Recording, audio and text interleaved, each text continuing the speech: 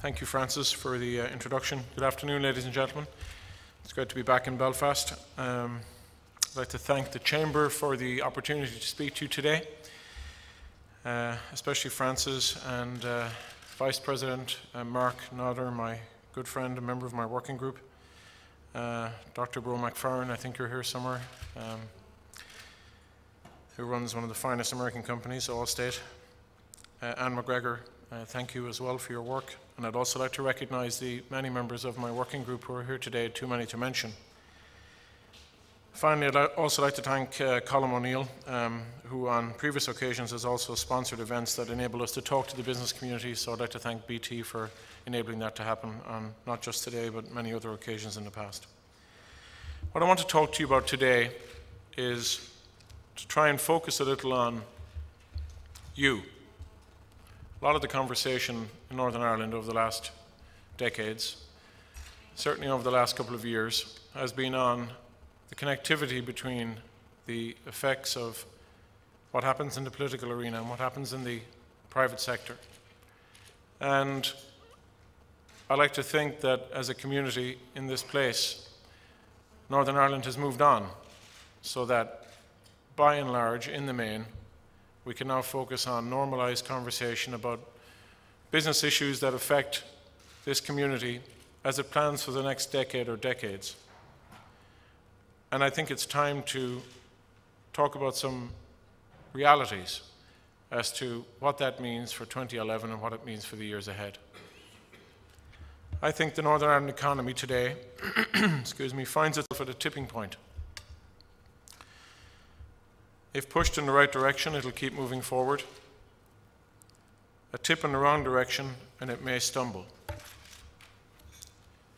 I'm here to tell you that at this critical moment, as we face into the difficult, turbulent, and uncharted 2011, you, the leaders of business in Northern Ireland, most likely hold that delicate balance in the palms of your hands.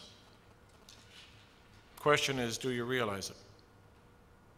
Everyone, myself included, as well as the leaders of the Northern Ireland government, are working very hard to keep Northern Ireland moving forward in competition with the rest of the world. But I think we also need to confront some realities if we want to make sure we don't look back in this period as a lost opportunity, not just as a period of tumult and crisis. You are living through, at this moment, possibly the greatest opportunity you're ever going to see in your lives and business. But I'm sure to you it doesn't feel that way. As members of this business community, you know that 2011 is going to be a very challenging year.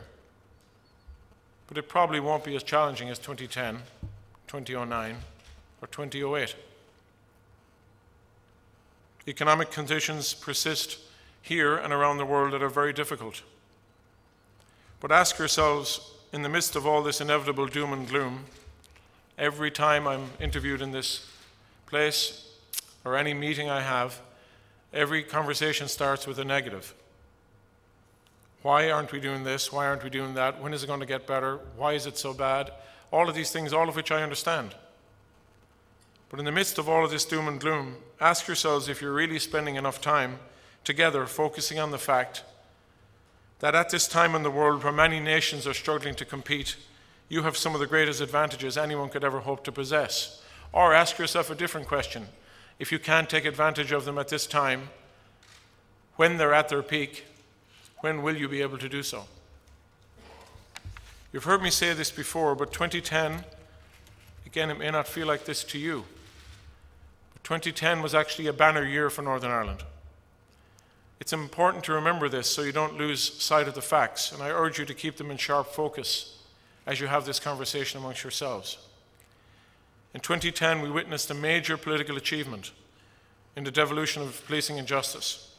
It sent a clear message to the rest of the world about stability in this place and signaled that the region is open for business now and in the future. The more time that passes between now and that decision, the more confident we all become that the world is able to take notice even more. 2010 brought the UK City of Culture to Derry Londonderry. We worked really hard to make that happen. It can and must become a transformative moment, not just for Derry Londonderry, but for everybody in this room. If you miss this opportunity, it will never, ever come again. it will be a case of shame on you and shame on us. Last year, many US companies voted with their feet and their checkbooks to come to Northern Ireland. GE, Seagate, Terex, Dow Chemical, Citibank, 500 jobs in October, November.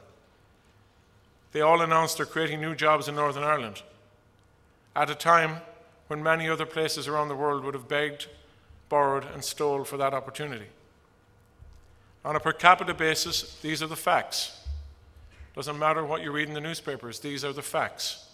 On a per capita basis, Northern Ireland's performance was better than almost every location around the world, something that also gets lost in the analysis all too often. The United States, I hope you'll agree, has tried to play its part to help maintain this momentum. And our partnership with your government could not be stronger, and I want to underline that. We see it at another vantage point.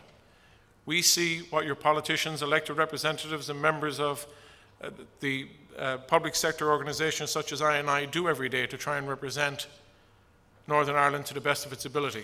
They do not get the credit they deserve. But that will never be enough in and of itself. Anything I can do, the US government can do, or the Northern Ireland administration can do, will not be enough to take advantage of what I'm talking about, or what you just talked about, Francis, in your speech, all of which I agree with.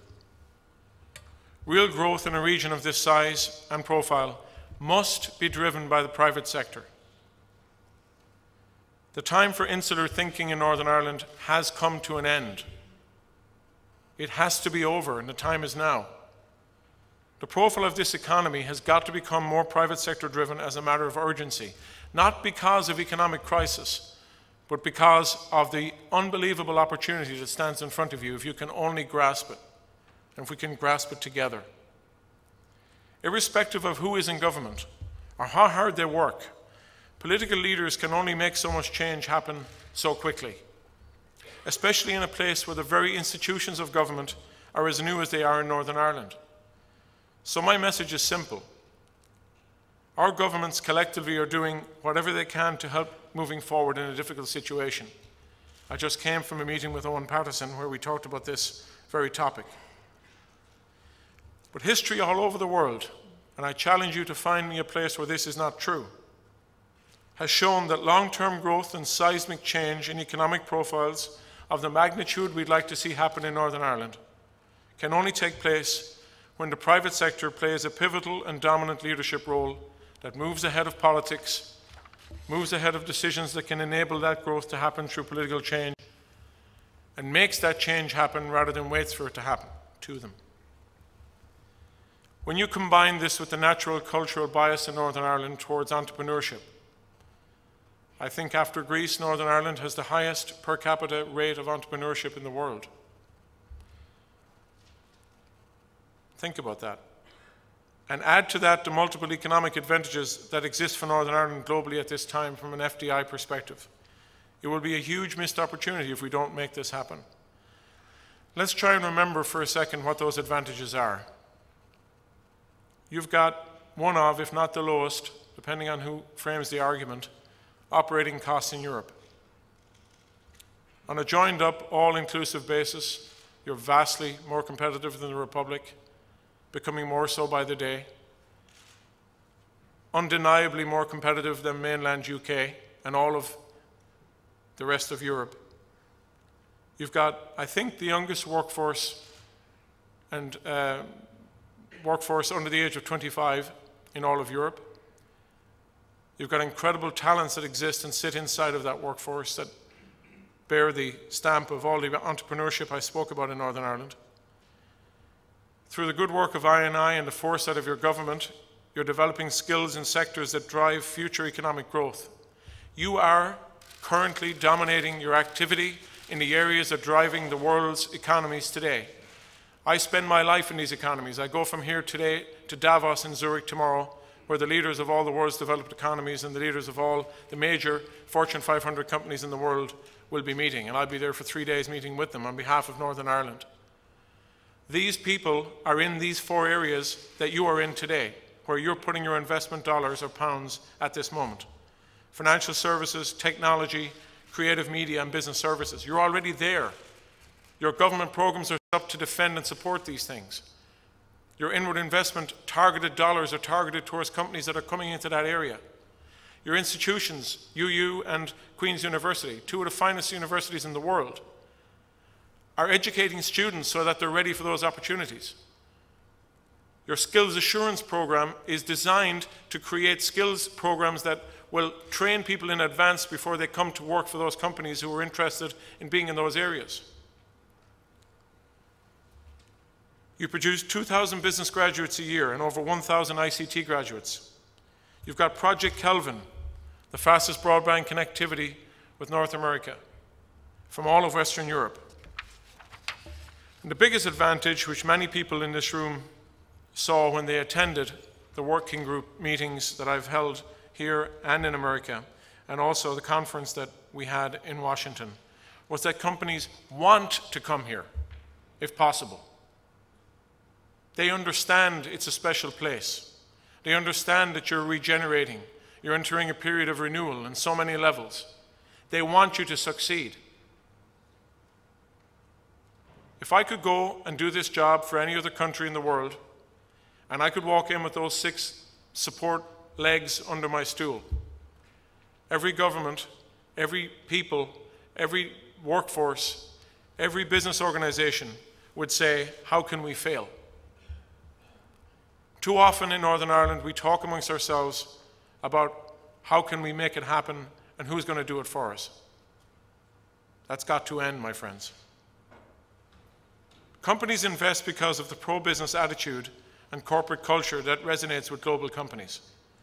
More than anything else, you need to bet on your young people. It's time to start taking advantage of your position. You have to be able to take risks. You have to have the courage to take those risks. Increase hiring. Bet on your young people. Bet on your culture. Bet on the things that sustained you for 35 years when nobody wanted to come here at all. Believe in the opportunity because it's there for you if you want it. If you don't, it's going to pass you by in the click of a finger. And I promise you that. And it's happening as we sit here today, right now. Last October at this conference in Washington, we worked for over a year to bring people into the room that we really knew would listen. They may not write a check today or tomorrow, but they listened. Some of them already wrote a check. Citibank, 500 more jobs in October. Invest and I did all that work. It had nothing to do with me. But they voted in favor of Northern Ireland. And there will be more. There was $1 trillion of investment in that room that day. CEOs, many of them from Fortune 500 companies, talked about their positive experiences here. People like Tom Wilson, who runs Allstate. He went to Washington for a day. Steve Lusso, who runs Seagate, he went to Washington for a day. Several others I could mention. These guys run multi-billion-dollar companies. They don't have time to eat lunch. But they went to Washington, spent a day persuading other companies to come here and listen to what we have to say. That's who you have supporting you. No other place in the world has this. But it's going to go away eventually because people will get tired of saying the same old thing. Goodwill only lasts so long. The executives there emphasized that the thing that impressed them most was the young people. Your universities are producing incredible graduates. I see it myself. I'm going to speak to 300 of them at University of Ulster this afternoon to beg them to stay in Northern Ireland, to think about what the opportunity is here. They emphasized that engineering, math, and science students that they had hired in particular were amongst the best they'd ever worked with anywhere in the world. The combination of these factors, in my opinion, creates a unique business environment and quality location that cannot easily be replicated anywhere else in the world. It is an opportunity we must leverage.